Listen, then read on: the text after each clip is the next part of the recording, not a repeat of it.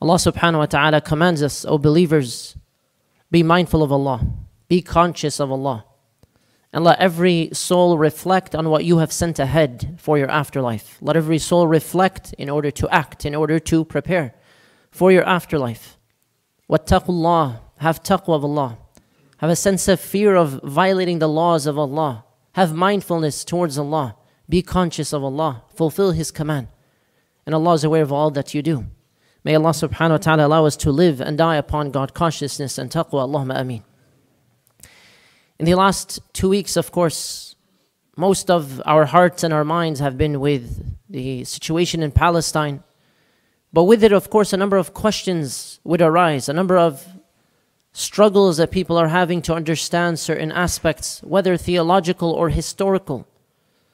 Why do Muslims believe what they believe? Why are we so passionate about Al-Aqsa of all things, even though we are passionate about the causes of justice worldwide? We are passionate about Muslims in every land and place. We are passionate regardless of who is being oppressed, that we defend them. But there's no doubt, Al-Aqsa and the situation in Palestine and the situation specifically in Gaza has brought about in the last 2 weeks unity amongst many people in the world from different walks of life, not just Muslims, from different walks of life, united in addressing a very clear injustice. But there is something else that has been happening for the last 2 weeks, and there's an intellectual war, a propaganda that has been funded and well developed for decades, not just for the last 2 weeks. And I don't mean about the news cycle, because we are aware of the propaganda with the news as certain things are happening and being hidden as the oppressed looks like the oppressor. No, that is not what I am referring to. I am talking about an intellectual propaganda that has been prevalent in academia for a long time about the history of Palestine. And oftentimes when Muslims ask, what is the history of Palestine from our perspective? Why should we care? How can we summarize it? I will summarize it with 3 different stages, inshallah ta'ala, just for the sake of benefits. As for the first, and therefore I'm giving you a heads up, much of this khutbah, there is, yes, a lot of history involved, but there's a reason behind it. The first stage is from the first human being, Adam alayhi salam. Prophet Adam all the way to Prophet Muhammad sallallahu alayhi wasallam. We know, to summarize, long story short, Prophet Adam alayhi salam prayed to Allah subhanahu wa ta'ala, taught Islam to those who were with him, his family, and it spread through the generations. So the first human being, of course, submitted to Allah subhanahu wa ta'ala, is a Muslim. And it was said by many scholars that when you read the hadith that the first masjid built is Masjid al-Haram and then Masjid al-Aqsa 40 years after that, some scholars say perhaps it was built at the time of Adam alayhi salam and eventually it was destroyed and rebuilt by Ibrahim alayhi salam. And others say, we know for sure Ibrahim alayhi salam built it. We don't know if he was the first or if Adam was the first, but the point is what? It was the first masjid, Masjid al-Haram. 40 years later, Masjid al-Aqsa. Fast forward a number of generations and you have, of course, many prophets and messengers who, for them, this was their homeland, the area of Palestine. And it's a historical area of Palestine. I'm not talking about the nation state today. The area of Palestine, the area of Bilad al-Sham, the general area of greater Syria. Historically, there were many prophets and messengers in this land. But of course, specifically around Al-Aqsa, which Allah subhanahu wa ta'ala refers to as a blessed or holy land in the Quran, there were some prophets and righteous people that we know of, that this was their land, this was their home, that they fled to this land. And you have the example of Yaqub alayhi salam, you have the example of Maryam alayhi salam, you have Zakaria alayhi salam, later on Suleiman and Dawood alayhi salam. So we have many examples of this. When we talk about Bani Israel, which for another khutbah, another time, Bani Israel were at one point enslaved. As they went to Egypt, they were enslaved by Fir'aun for many generations. And so as this took place, we know one of the objectives of Musa alayhi salam was actually to free Bani Israel.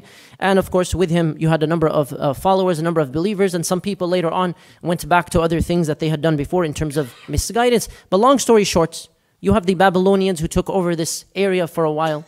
You have the Persians who took over the area for a while. You have the Romans all the way through the time of Isa alayhi salam, Jesus, peace be upon him. Fast forward to the 4th century. Between years 315 to 325, the Roman Emperor Constantine, who had converted to Christianity, Trinitarian Christianity. They had no longer now accepted Unitarian Christians. So now Jesus had a divine status like God or part of God. So this became Trinitarian Christianity. Masjid al-Aqsa was not a respected place. It was disrespected. It was no longer a place of worship. And during this time, there were many fluctuations, as many scholars, historians have stated, in which even Jews themselves were not allowed to worship, were not allowed to enter certain areas of Jerusalem. This took place for a while. So generally speaking, during the Roman Byzantine Empire, for the next several hundred years, it was primarily Christian run, and there was a lot of discrimination towards Judaism or Jews, and of course other people who had tried to worship in the land, but it's primarily Jewish Christianity and later on Islam. Now, there's this weird talking point that many people have been asking about. Whose land is this? Are we talking about a claim of 3,000 years? Is that really the argument of what's happening today with 75 years of occupation? Is that really the issue here when 1,500 children are being killed? When there's a clear blockade? When multiple international laws have been violated? Is that really the only issue here? Because if we wanted to play that game, it's a very easy game to play. If we were talking about history itself, and that's how you know who should be living in the land and in control of the land, the world itself, the country we're in right now, would be a very different place, a very different land. We are talking about the groups that were there historically, the Canaanites and others, of course. Later on, many people descend from the Canaanites. Arabs and Jews and others have shared ancestry. But that's not the issue here. Because although Bani Israel, although some of the Jews historically came after Prophet Ibrahim alayhi salam, this is not really the issue here, the historical claim. Because if we were to play that game, all we have to say from the Islamic perspective is Muslims were there first. Adam alayhi salam, Ibrahim alayhi salam, and many other prophets and messengers. But that's not the issue here. The issue here is what happened from the 1800s or 1900s onward, which we'll get to in a moment, inshallah ta'ala. So this is from the time of Adam alayhi salam all the way to Prophet Muhammad sallallahu alayhi wasallam. At this last point, it was under the Byzantine or the Christian state. Part 2 is at the time of the Prophet alayhi salatu wasalam. Now there's history here, but there's also Fada'il al-Aqsa. There's also the question that many Muslims have been asking us in the last 2 weeks. Why does this seem, amongst all the causes we advocate for, to be something that Muslims are so passionate about? Is there a religious context? Yes, absolutely. When we talk about the religious context, we say first and foremost, it is a place in which some wahi came down, revelation came down. It is the home of many prophets and messengers. Prophet Muhammad sallallahu alaihi wasallam prayed towards Al-Aqsa for many years. In fact, according to Al-Bukhari, one of the reports from Al-Bara radiyallahu anh, is that the Prophet sallallahu alaihi wasallam prayed in that direction until they migrated about 16 or 17 months after the migration. 16 or 17 months after the migration, the revelation came down to change towards the Kaaba. Allah subhanahu wa ta'ala described it in the Quran as a blessed land. In one of the verses specifically, muqaddas, as a holy land. يَا قَوْمِ ادْخُلُوا الْأَرْضَ الْمُقَدَّسَةَ الَّتِي كَتَبَ اللَّهُ لَكُمْ in Surah Al-Ma'idah. So it is a holy land, it is a blessed land from a theological perspective. You know the beginning of Surah Al-Isra and the story of Al-Isra wal-Mi'raj, the night journey and the ascension. One of the most interesting things about this, and obviously it deserves its own khutbah, is when you look at the saying of Allah subhanahu wa ta'ala and the miracle that He gave to the Prophet alayhi salatu wasalam, Subhana alladhi asra bi'abdihi laylan min al-masjid al-harami ila al-masjid al-aqsa alladhi barakna hawla. Masjid al-Aqsa is being referenced here explicitly amongst 4 masajid in the Quran. Alladhi barakna hawla. There is barakah, blessing around it. Meaning what? It's not just Al-Aqsa, it's the area around it as well. Now, here, this refers to something of an interesting wisdom that many Muslims were asking about. Why didn't the Prophet ﷺ, why wasn't he just ascended into the heavens from Mecca? Why did Allah transport him to Jerusalem in a miracle that you cannot explain with obviously the laws of nature? This is an example of Allah subhanahu wa ta'ala who created the laws of nature, changing them to show the veracity of prophethood. Why? So one of the wisdoms many scholars say, the Prophet sallallahu alaihi wasallam, if he had ascended directly from Mecca, they either would believe or disbelieve based on what they already know of him, meaning they already have a stance. But when he's transported to Bayt al-Maqdis, now they can ask him a question. They know he's never been there. Describe it for us. Describe Masjid al-Aqsa for us, or the area around it for us. The Prophet sallallahu alaihi wasallam described it. And this was a proof that he had seen it, that he was transported to it. And there were people who were actually traveling from Bayt al-Maqdis to Mecca. And some of the locals asked them, what did you see along the way? Or describe what some of the things that he has said. And it affirmed that what he said was true. So now that they know that he was transported in one night and back, which you cannot do at that time, now they know that he's telling the truth, they would also believe what? Yes, he ascended to the heavens.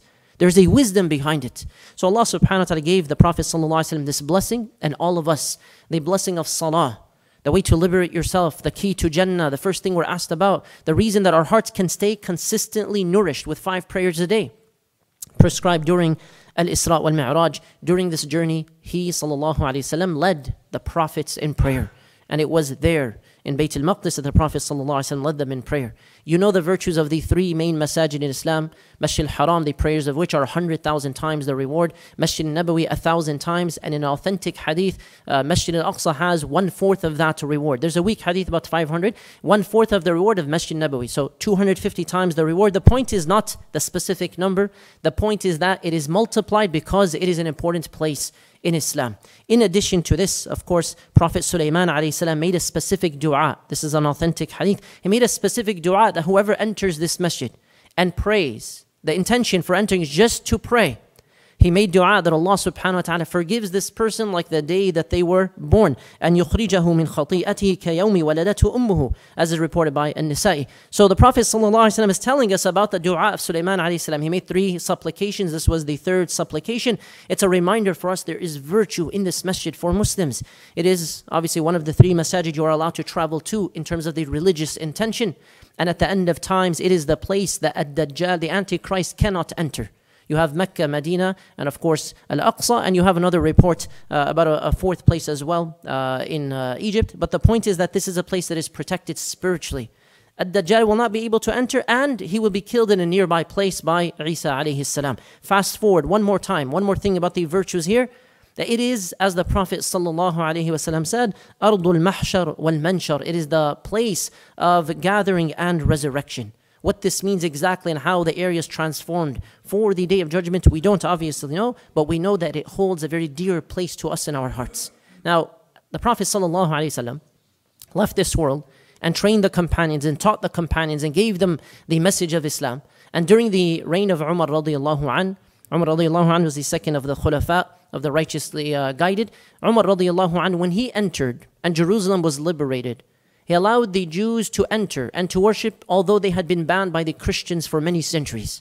He allowed the Christians to worship. He allowed the Jews to worship. And he gave a speech, a covenant. It's known as the Ahd of Umar radiallahu anh, that inspired many people in the Christian Byzantine Empire to have a society of people of different religions and to give them their rights of worship, to allow the Christians to worship, the Jews to worship, and the Muslims to worship as well. And for a long time, this was the case in Jerusalem. For a long time, people were able to worship as they wanted.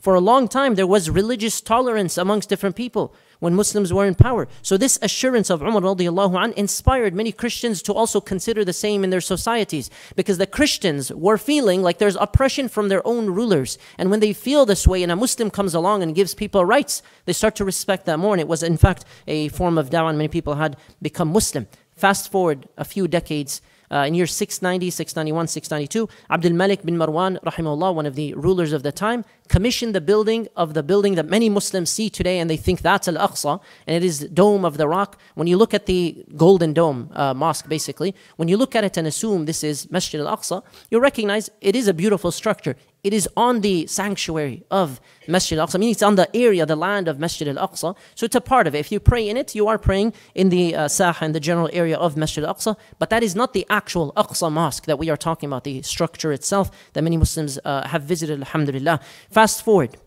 almost 400 years.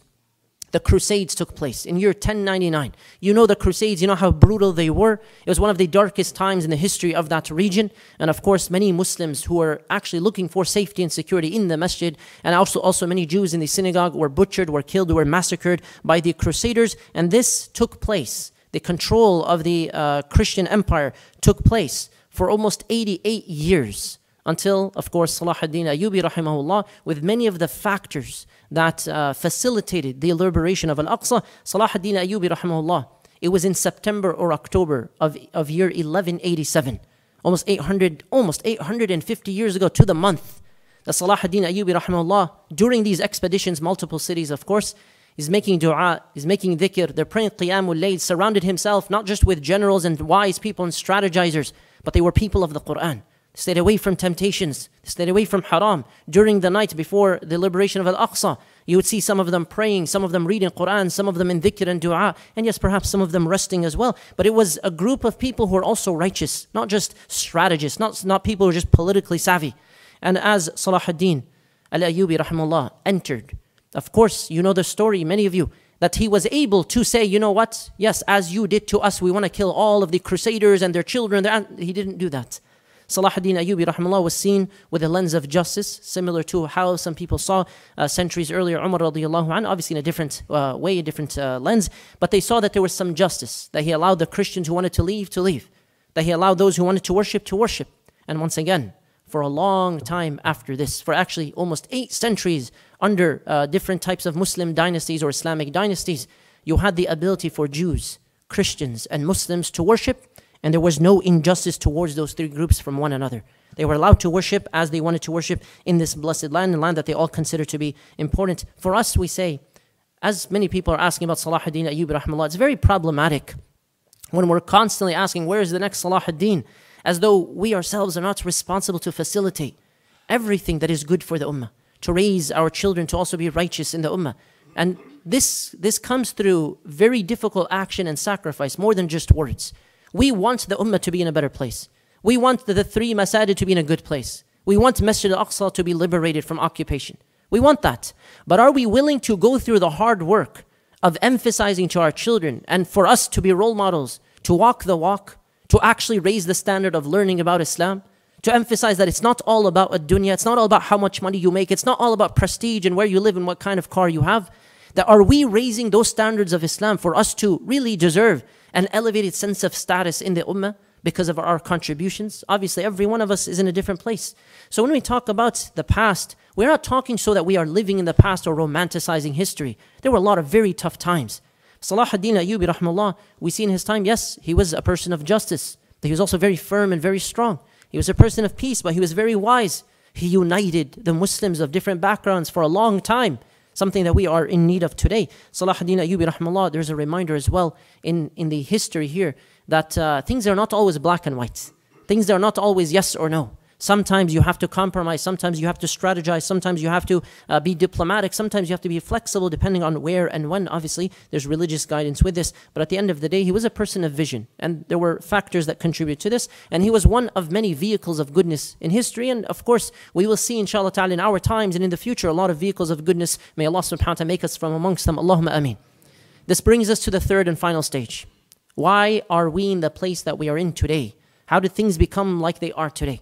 From the 1800s onwards. When we talk about the 1800s onwards, I'm trying to summarize tens of thousands of pages of like research and history and all of that into as many simplified elements as possible. First, there was the birth of Zionism. Zionism, what is it? So that we are all on the same page during these times. As Muslims, we should be aware of the different ideologies in the world. Zionism was and is a recent political nationalist movement with the aim of establishing a nation state in what is called historical Israel, historical Israel, or Palestine actually, as a homeland for the Jewish people in the current Palestinian territory. I'm simplifying a lot more of what Zionism actually is, because for those who know and you've studied it, you know there's in fact, an inherent contradiction in different strands of Zionism. It's not one type. There's a religious Zionism, a political, there's a Marxist, there's a conservative, a Republican. There are many different types of Zionism. And there, of course, there's a distinction here that many people bring up between Zionism and Judaism. And this is important for us, even though we frequently said, as we've always stated, Muslims are not anti-Semitic, Muslims are not anti-Judaism. This is not even really the issue. It's a distraction, but it's a very, very intentional distraction, because there's a fusion of terms. There's a fusion of what it means to be both Jewish in terms of politics, as well as nationality, as well as culture, as well as identity, as well as your bloodline, with a political nationalist movement. When we talk about Judaism, we're talking about the religion as Muslims. We are talking about the religion itself. Now, during the 1800s and 1900s, historically, we know, we're talking about Europe here, with the changes that people were seeing, that societies were seeing, the watering down and the changes of dynasties, it started to become what? There started to be an emphasis on having your own nation state. It was a different type of structure. With the desire to have a nation state, there were many Jews all across the world, similar to Muslims, who have a concept of one ummah. We are one ummah regardless of the geographic borders and territories and your passport, that we are all one ummah. Look at our diversity just in one masjid. So there was an emphasis by many Jews, amongst them one of the fathers of Zionism, Theodor Herzl, to have what is called a Jewish nationalist state. But the emphasis here, when we talk about Zionism, and again, there were many criticisms, there are many strands, there are many other things that I don't have the time to cover. But generally speaking, there was an understanding that Jews, who were not always fully secure in Europe, who were not always given the same advantages, sometimes there was discrimination, sometimes there were issues, and of course, you had two things in particular that were a catalyst to wanting their own land, their own place. Well, the first was the Dreyfus Affair, and the second was the Holocaust itself, which affected a lot of people, and yes, affected a lot of Jews as well. There's no doubt whatsoever that to have a separate land, a nation state, while lands are being distributed now, seems like a good opportunity for a lot of people. And it was not strange, it was not foreign to assume that amongst all the options in the world, that the historic area of Palestine is the place in which the three religions, again, have some love towards, have some significance towards. And this includes, again, Christians, Jews, and Muslims. The Zionist movement was given some amplification through the British powers that at the time were in control of what was called the British Mandate for Palestine. You have the Balfour Declaration in 1917, you have Muslims and Arabs, and you have Christians and Palestinian Jews as well, who are not always for having a new state come in and create this new nation state, these borders of a Zionist state, while there were people who lived in that land. And the people who lived in that land had lived in that land for several generations before. Again, remember, until all of this happened, World War I, you basically had Muslim rule with different dynasties for almost 800 years, 400 or 500 of which was under the Ottoman Empire. So this was a very huge change.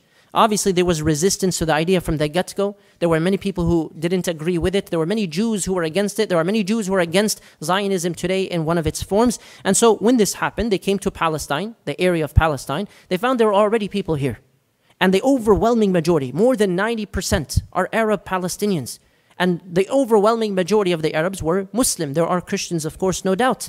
There was a small population of Jews, approximately 50 to 60,000. They were about 5% of the native Palestinian Jews. So the majority here, you have what? You have Muslims, you have Arabs, you have Palestinians whose parents and grandparents and ancestors had been there for many generations.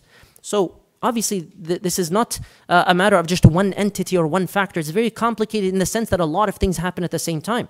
In 1947, with Britain now trying to pass this resolution of having an Arab-Palestinian state and having a Jewish state, in fact, Israel, which again is not always the same as Judaism, obviously they passed this over to the UN because the Brits themselves, the soldiers, were attacked, sometimes by Zionists, sometimes by other locals. So they left it to the UN, and the UN decided to give the Zionists the state of Israel. So this happened while there was resistance. Now they said to the locals, they said to the Palestinians with different councils and different movements, what about compromising and giving up just 50%, approximately 50% of this land and having two states? And of course they disagreed, because if we own this land and you're going to take 50% of the land and also we are 90% of the population, they disagreed for many reasons, and I'm simplifying here. They disagreed. Later on, you have in 1948 the war that broke out, obviously with a lot of atrocities committed by many Zionists, many extremists, many radicals who killed and they butchered and they massacred many locals and many soldiers as well.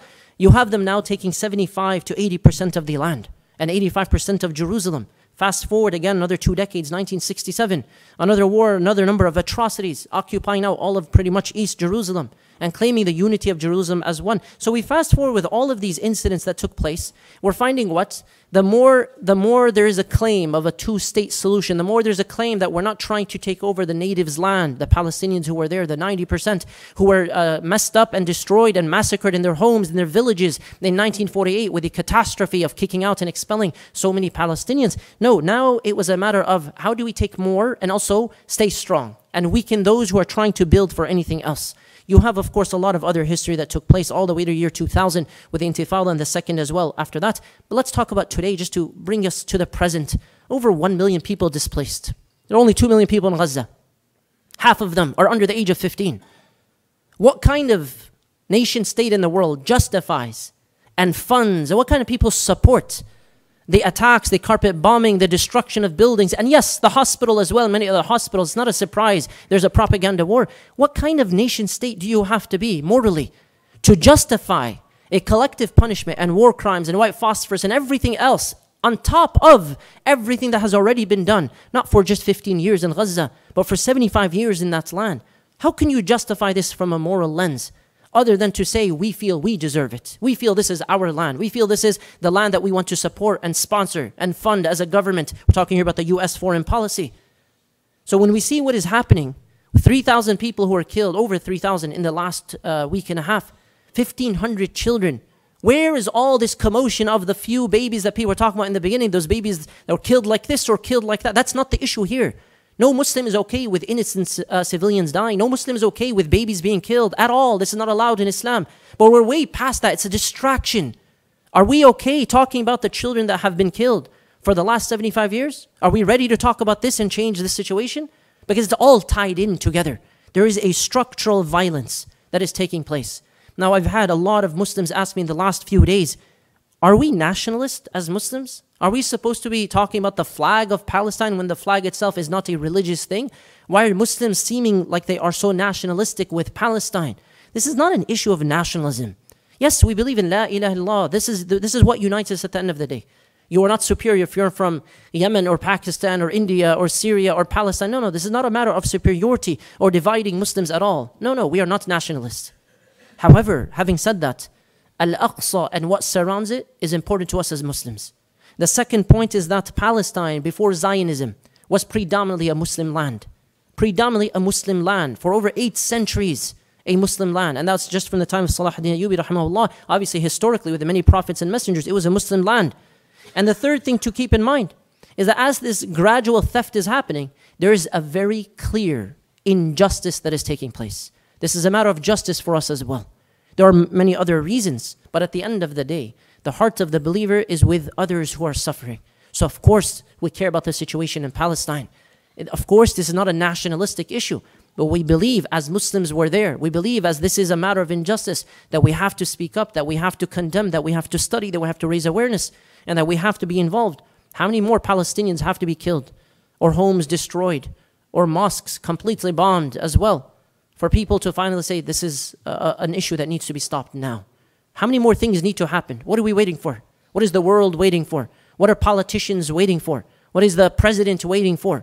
What are the lobbies waiting for? How many more Palestinians have to die for somebody to finally say, okay, we're satisfied with how many Palestinians have been killed every single year for the last 75 years? This didn't start 2 weeks ago. This started 75 years ago. And before 75 years ago, this started with the birth of Zionism. Knowing that there were people living in that land, knowing there were families that had lived there for generations. And many of us here and many people around the world descend from parents that were born in Palestine, born in cities that had been displaced in 1948. May Allah subhanahu wa ta'ala alleviate the affairs of our brothers and sisters in Gaza, in Palestine, Al-Aqsa, and all around the world, in every land and every place. And may Allah subhanahu wa ta'ala utilize us for their relief and for justice. Allahumma ameen. Ask Allah for forgiveness. He is the oft-forgiving, the ever-merciful.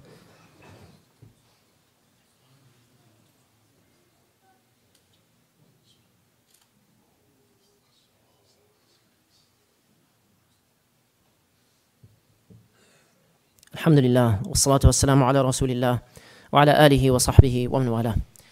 We mentioned we have a weekly Wednesday class here for the entire community, a weekly series, a lecture on the topic of reviving the ummah. We welcome and invite everyone to join us, inshallah ta'ala.